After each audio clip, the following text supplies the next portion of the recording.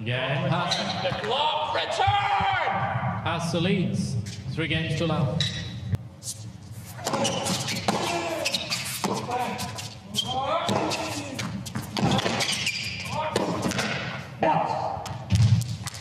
Advantage, Hasse.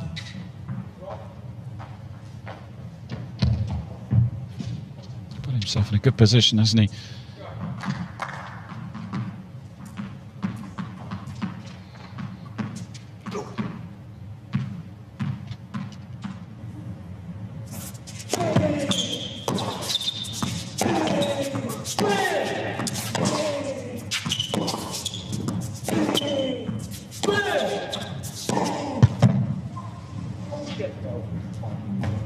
Advantage, Bublik.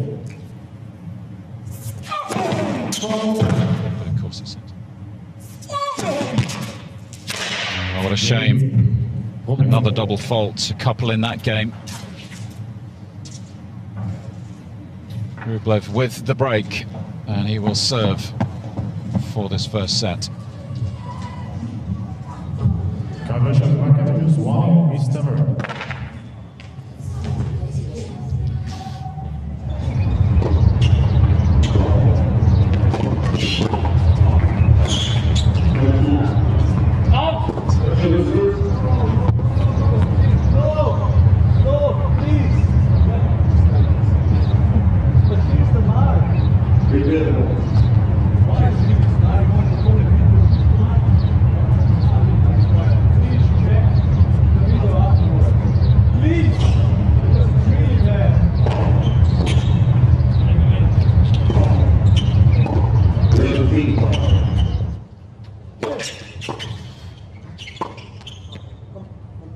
Love 15.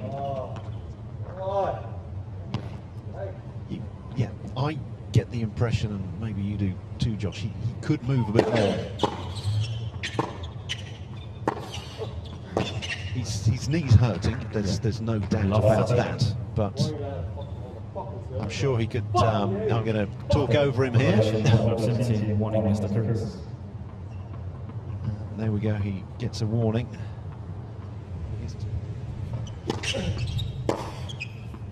And that's going to be another warning.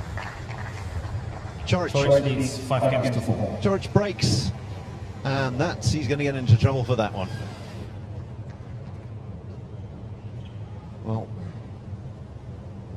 he seems to have got away with it. Kyrgios has broken his racket. Unsportsmanlike conduct, point penalty, Mr. Kyrgios. Point penalty against Kyrgios. Smashes his racket and then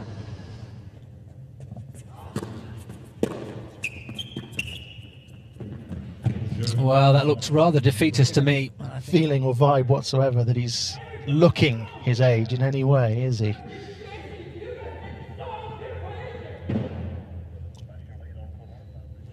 Nishioka is back on court.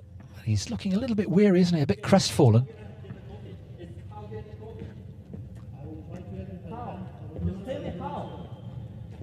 Okay, physio can take it, right? Why? Well, he's not happy that he's asking for the physio and he's being denied access to the physio here, I think is what's happening. Why? Just tell me why. What's the difference? Just tell me why. Just tell me. I explained to you, don't listen. But no, I'm listening. What's the difference? You're going to touch my body, and what's the difference if you're talking?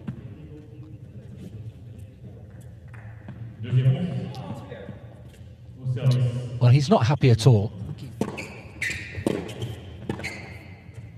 All right, there it is. Once again, the volley from Nishioka is errant, and finally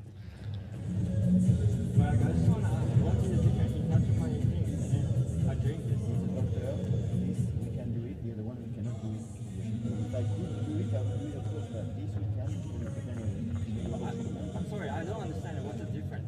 Because this is more dangerous, right? No, it's not more dangerous. So why? This is a beautiful thing. Exactly, but the copy is the same. Just making them. They're not going to touch my things, you know. They're not going to touch inside the waters, you know. It's not the dangerous. Pierre is more dangerous. He's touching the things. I'm not saying that you're dangerous, but I'm just saying that this is more dangerous than putting the coffee, you know?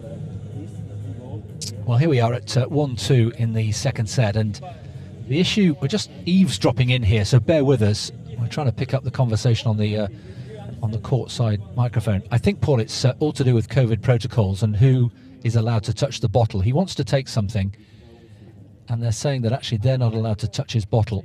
Yeah.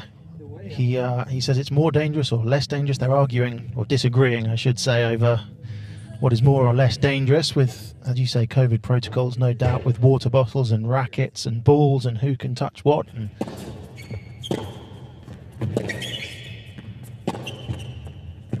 there it is, all square in this second set, and that's a really good fight back here from Ruusuvuori. And here we are at 2-2. In the meantime, my co-commentator, Inspector Clouseau, has been doing some detective work.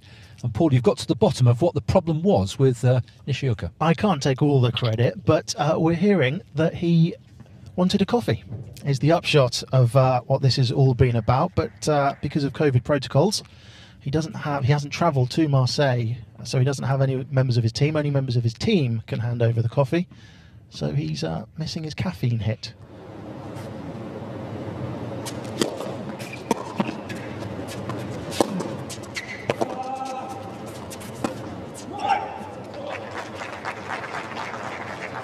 Love 15.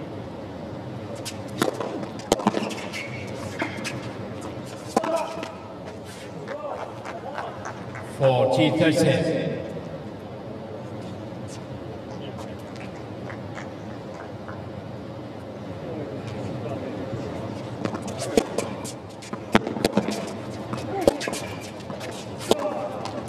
And Bublik. New balls, please. Well, for all his endeavour, Ramanathan hasn't been able to create a break point on the Bublik serve. Holding serve, moving ahead. Now what's he worrying about?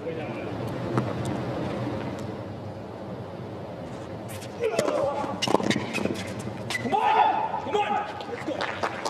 Third shot.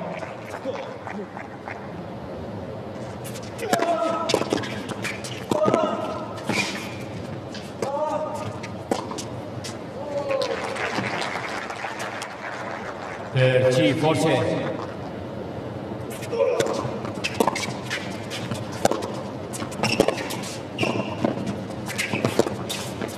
Oh, two lovely passes in the game. And there's a little bit of a running joke here between Bublik and his box. And he may well be enjoying his tennis because he's a set and 5-2 up.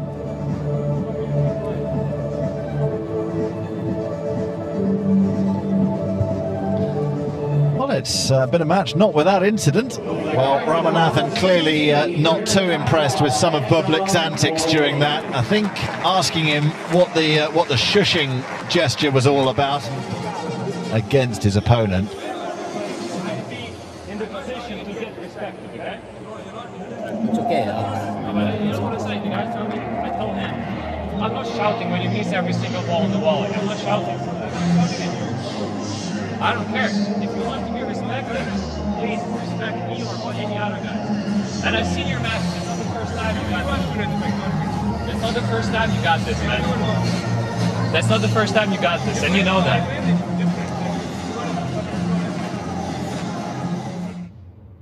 A little contentious there towards the end of the match with the underhand serve. I think we've all accepted that this is part of the game right now. Tell us a little bit about the exchange there with Ramkumar.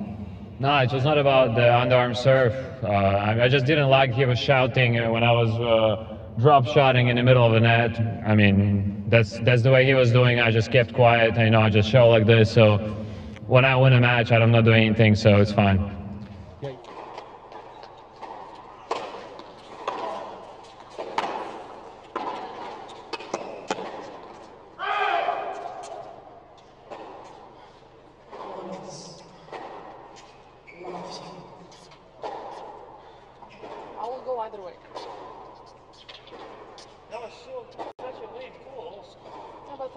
He called it. At least he called it. But he's wrong. You gotta overrule this. for this goal, I know, but I will go either way.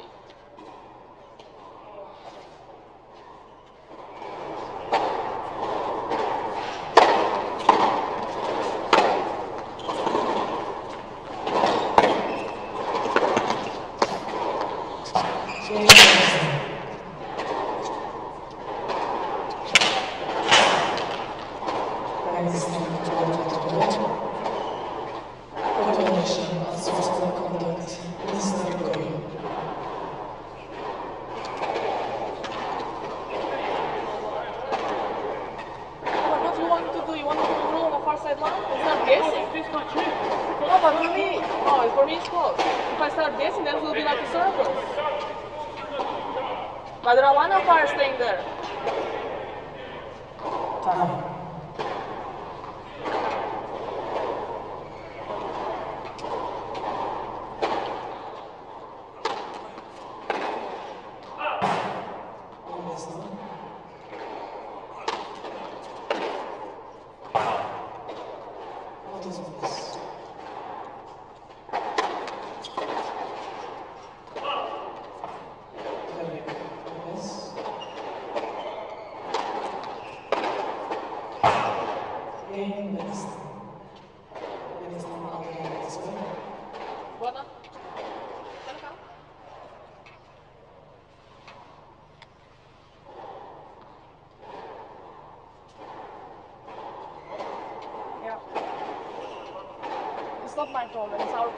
Here you have to try to play your best each point. So I'm trying. No, but if you keep doing like that, just hitting balls to the out, it's gonna be best effort. I'm not trying to hit it out. I'm trying to hit it in, but I miss. No, I'm just telling you. What is your problem?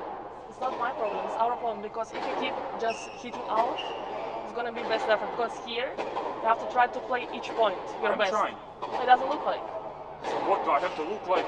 I'm trying to you, or what? I have to try myself. What? I understand, but just keep in mind, here is just each point you have to try your best, okay? It's everywhere you have to. It's not here. Not everywhere. It's everywhere. But here is each point. If you just trying just to hit the ball like out, you don't care anymore, it's gonna be a warning for you, okay?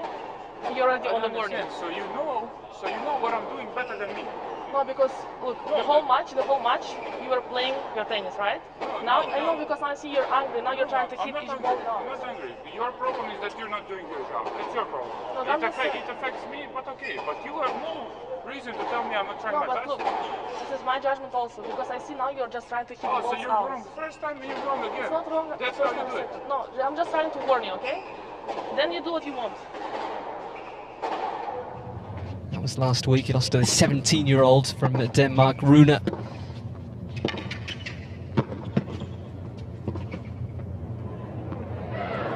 Oh, it's been called out.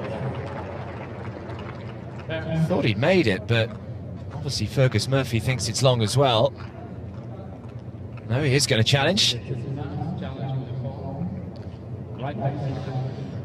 They had enough time to think about it when he was asking Fergus Murphy. Yeah, good challenge as well.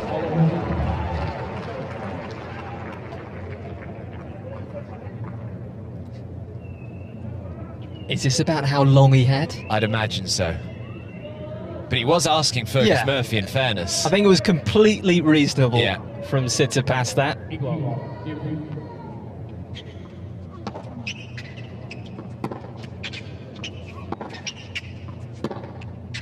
He's had a few miss-hits today off that backhand wing, Tsitsipas. But so far so good for the Greek. And he's raced into a 3-love lead. Lost it.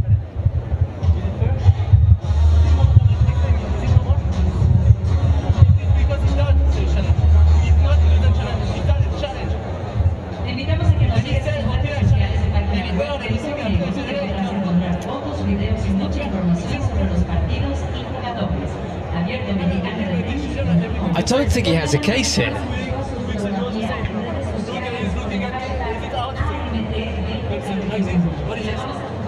Talking about the challenge that Tsitsipas had, which went the way of the Greek, that lob shot.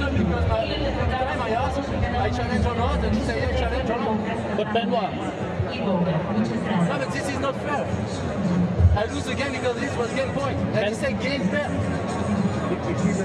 Yeah, but if he said game pair, can he say after okay challenge?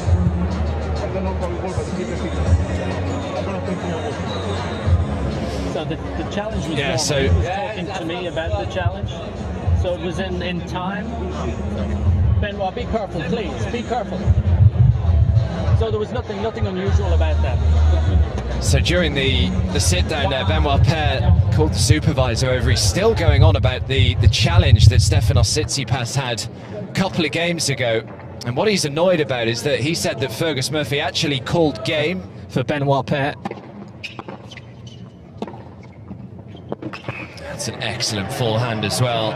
So under pressure, 30 all, Tsitsipas comes through.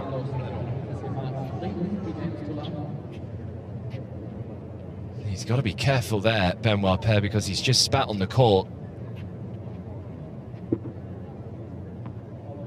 I mentioned that in Argentina a few weeks ago,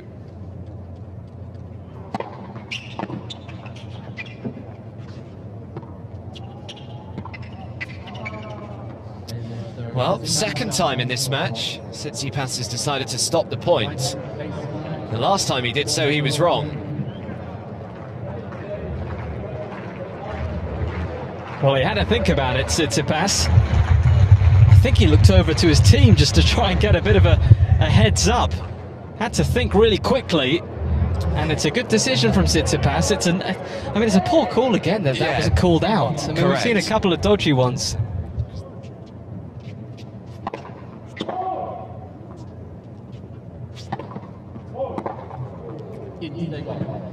He made back-to-back finals early on in 2020. Did Tsitsipas in Marseille when he beat Auger Aliassime.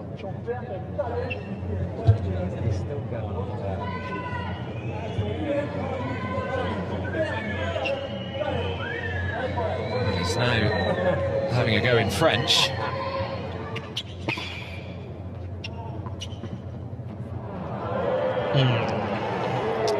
Well, this we don't really want to see. He did in Argentina. Well, Stefanos Tsitsipas makes fairly serene progress into round two, making his debut here in Acapulco. And unfortunately, it was against a rather uninterested Benoît Paire.